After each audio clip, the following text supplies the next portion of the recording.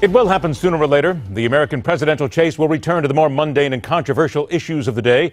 Terrorism and the need for greater gun control and homeland security will still be there at the forefront. But issues such as taxes, jobs, government regulations will rule the day as we head towards the conventions and the November elections.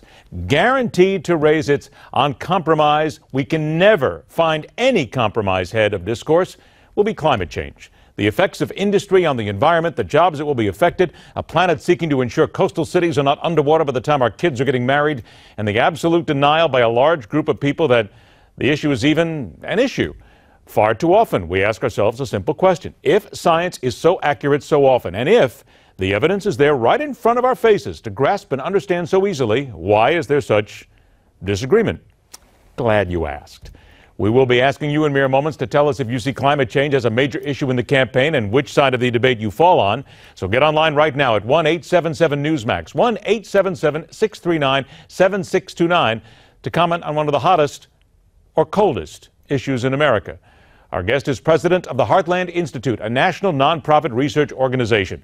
They have published a relative book on this subject entitled Climate Change Reconsidered, and he is author of the new book, Why Do Scientists Agree About Global Warming? Let's welcome Joseph Bast to the Hard Line. Joseph, thanks so much for joining us. So let me get right to the question here then. Yep. Because if you look at it, why do scientists disagree about global warming? I should say disagree is the big point here. Why do they? Isn't there a lot of evidence out there for us to make a very common sense decision? There's a number of reasons why scientists disagree about this. First, it's a hugely complex topic.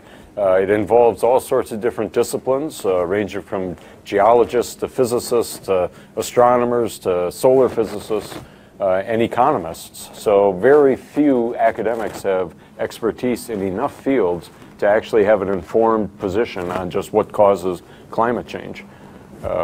Another reason why there's so much disagreement, I think, is it's been politicized right from the start.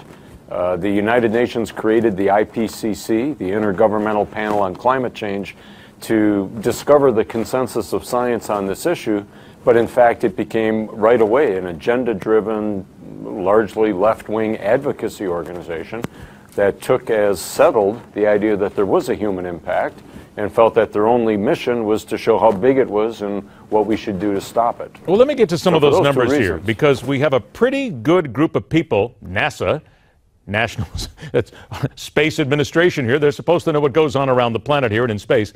NASA says there's very little disagreement about the science community when it comes to climate change, talking about research information from April 2016.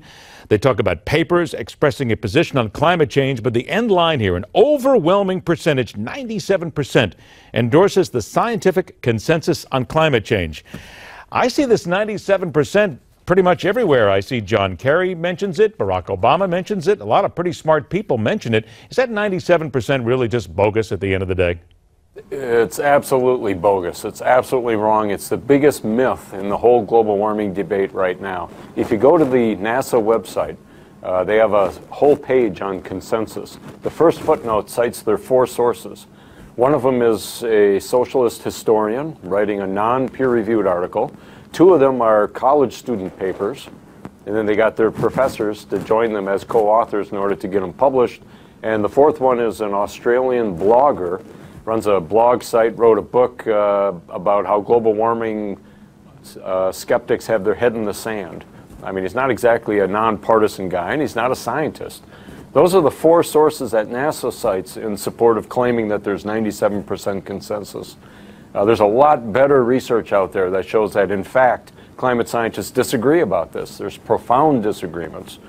Some of the best research done by some German scientists, they do a survey of climate scientists all around the world. They find that about 1/3 of the scientists believe that we know enough to actually be able to predict future climate and estimate the human impact. About 1/3 of them are unsure, and 1/3 of them say we can't, that there's probably no real evidence that there's a measurable human impact or that it's going to be a bad impact on humanity. Now, this is very interesting. Scientists are all across the board. We have celebrity scientist Bill Nye.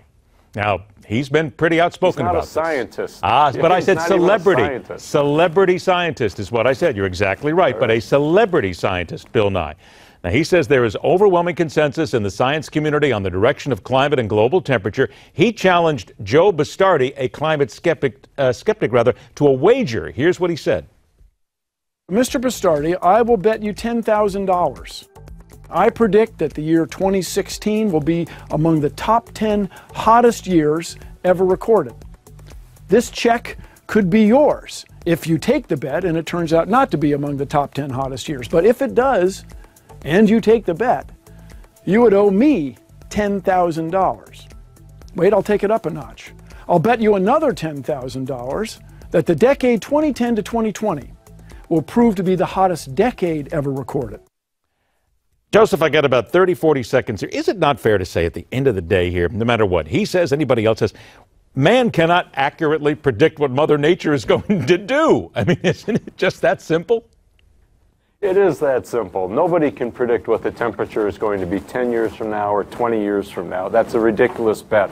You know, the satellite data don't show any warming for the last 18 years.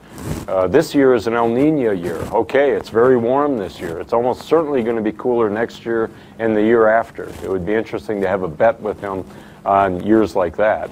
But no, the models can't predict future climate conditions.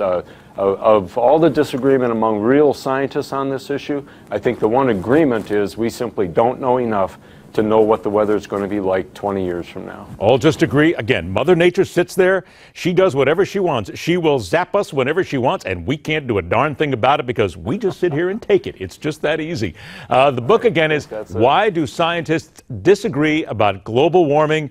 And again, that whole 97%, it's time to get away from that, start getting down to some reality, at least as best as we can. Joseph Bast, thanks so much for joining us. You bet. Thank you. And it is fair to note exactly what we said there, that Bill Nye, while he's a great entertainer, we've interviewed him before, I've interviewed him before, he is not a real scientist. He is a celebrity scientist. Okay, 1-877-Newsmax. Let's go ahead and get a couple of calls before we get out of here. Matt from Lady Lake, Florida. Come on, Matt. Climate change is real. Aren't you sweltering right now? It's 147 degrees outside. I think it's a joke.